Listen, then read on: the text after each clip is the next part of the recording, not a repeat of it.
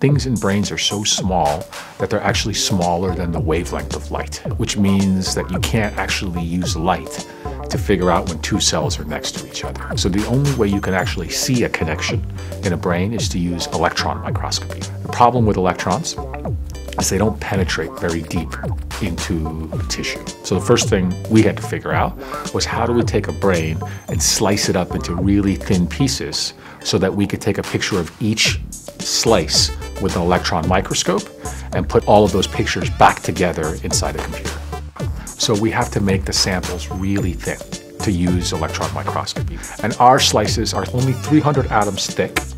We didn't invent all of this, but people have known that you can take biological tissue, embed it in plastic, and once you have it as a piece of plastic, you can then take a knife and cut sections off that piece of plastic. Now, we can't use a regular knife because even a regular knife is much thicker than 30 nanometers. So we use a piece of diamond and sharpen it to a really fine point, to the point almost 5 atoms wide. And those sections, of course, are really flimsy, and so you have to collect them. So what we do is we kind of float them on the surface of water, and then we have a conveyor belt that picks up the sections one after the other. And this is the part that we invented, and it turns out that when you build something as crude as this little conveyor belt, a little water bucket, you can now do connectomics.